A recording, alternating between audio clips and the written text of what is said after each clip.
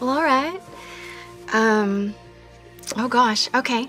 I'm a young lady with long, light purple hair, a yellow scarf around my neck.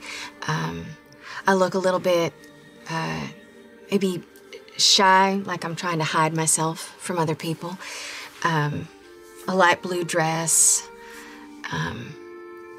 Just keeping myself tucked back a little bit.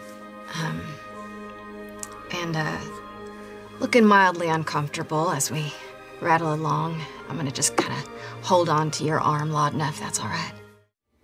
You see a also youngish looking woman, not as young as Imogen over here. Long, scraggly, dark hair with a shock of white going through the top of her bangs. She has it pulled back into a half-up bun with a rock chisel holding it up. Her skin is pale, and her eyes are big, a little bulbous with dilated pupils, almost doll-like. Her lips are dark, and she's wearing tattered, scraggly clothes, a black skirt and a blood maroon blouse.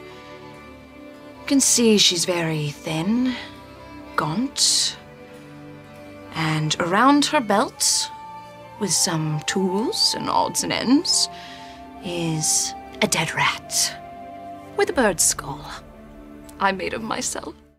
Ashton, they are an earth genasi with green stone skin and a dark purple crystal hair on the shorter end of things.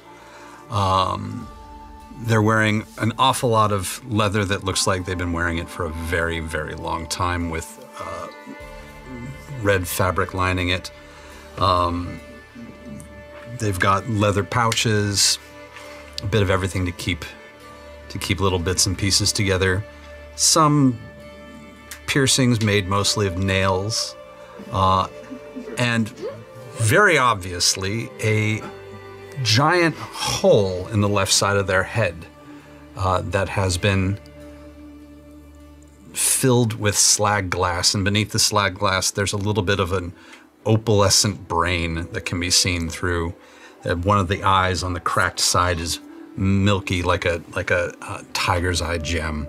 The cracks run most of the upper left side of the body and have been patched together with what looks like slag melted gold to piece everything together. They also have on the back of their very hand-decorated jacket the words, "Just don't." And a big glass hammer that they carry around that very, very gently, just around the base of it, says, "Fuck off." So that's Ashton. If you would like to describe yourself. Sure. Wheeling into the room is a short automaton with yellow metallic skin, a cute little backpack. They has two big blue eyes of different shapes. He's got a wheel that he rolls around on. On his chest plate are four stripes that sort of look like blades of grass down his chest plate, and yeah, he's a robot. Fearne is about a 6 foot tall fawn, very, very long seafoam green hair, and is just covered in all bits and baubles and lots of flowers and toadstools and moss on her hooves. And she has a little friend, Mister, and he's a little monkey. That's all. Are you drunk right now, or is this Always. it? Okay. Sure. Orym is a halfling. He's 3 foot and change. Shock of short brown hair. And he's wearing a little bit of brown leather armor, mostly a breastplate, and these leather boots that have round green stone rings that are laced into the shin guard of each one. He has a short sword sheathed on his back, an ivy-adorned shield on one hand, and the armor and the very well-worn sashes that are tied around his waist and hanging down have woven patterns of ivy and flower on them, and they're beautiful, but they're not fancy. They're just well-made and well-worn. And he has a full-sleeve tattoo going up his arm that is all clouds from the wrist all the way up onto his shoulder and then disappearing under his armor onto his chest. And the two moons of Exandria are right here. Catha is a white crescent and Ruidus is a smaller full moon cradled within. And he is very fine features. He's really ropey muscles and slender, like a dancer. Dorian is, for all intents and purposes, a normal bard. He's just in traveler's clothes. But if you were to first glance at him, what you would notice is how uncharacteristically clean he is. No mud on his boots. He has a large winged sort of armor plate that you can't really tell if it's ornamental or functional, and there's not a fingerprint on it. It's perfectly shined. And he's wearing a long cape that has sort of a sunburst ombre that goes down the back. He's an Air Genasi, so he sort of moves with a lightness, and you might first mistake it for confidence, but it just seems like it's part of who he is and not so much what he wants to project. And he has long black hair that goes down into a white ombre, and he's got sort of a top knot man bun here, also very pristine. Yeah, as he sort of looks out over things, he feels comfortable in the sky, but this is a wild experience. Yeah, and he's enjoying it a lot. And you see a gentleman in his late 70s, early 80s, with beautiful silver-trimmed facial hair, a good receding hairline going, and a nice ponytail pulled tight in the back. Is it cool, Grandpa? Nice purple refinery, a nice coiffed collar, and some burnt orange underneath. And he has a very elegant-looking walking stick in his hand, as well as a very beautiful-looking rapier on the other. You're right, this is terribly rude of me. I was just so excited seeing you all. My name is Sir Bertrand Bell. It's a pleasure to meet all of you. You're a knight? Real knight. Are you a noble? Not a noble. A knight is generous, but it was a title bestowed upon me and I didn't shoo it away. Who bestowed it on you? Are you familiar with Vasselheim? Oh, you're not going to answer my question? I'm so sorry. Who bestowed it on you? I don't know if you would...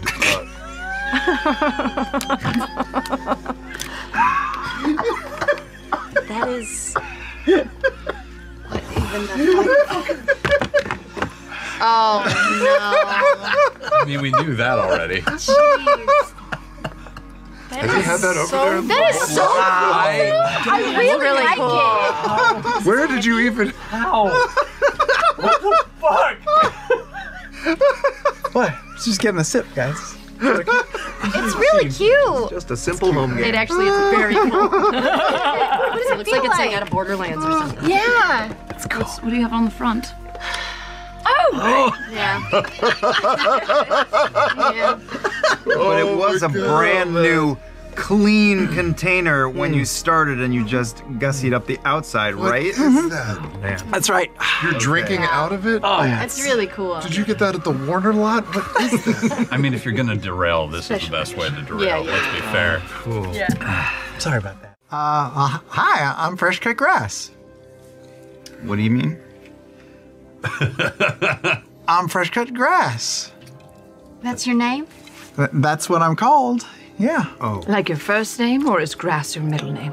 Or your last name. Or cut grass. Yeah. Hyphenated? I'm just called Fresh Cut Grass. I don't really distinguish between a surname or anything like that. Did you give yourself your name, or? No. My former associate gave me my name. She named all of her creations after her favorite smells. Oh, that's lovely. There was a bunch of us. There was me. There was oatmeal. There was apple pie. There was pussy. There was a bunch of us. Wow. It's so nice to see other people having to hear this. It's really just bringing everything into sharp perspective.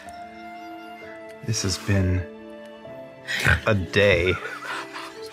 That took me a bit by surprise. This has been a day. What was your name? Wow, it was just thrown out there so quick. Did you say send help?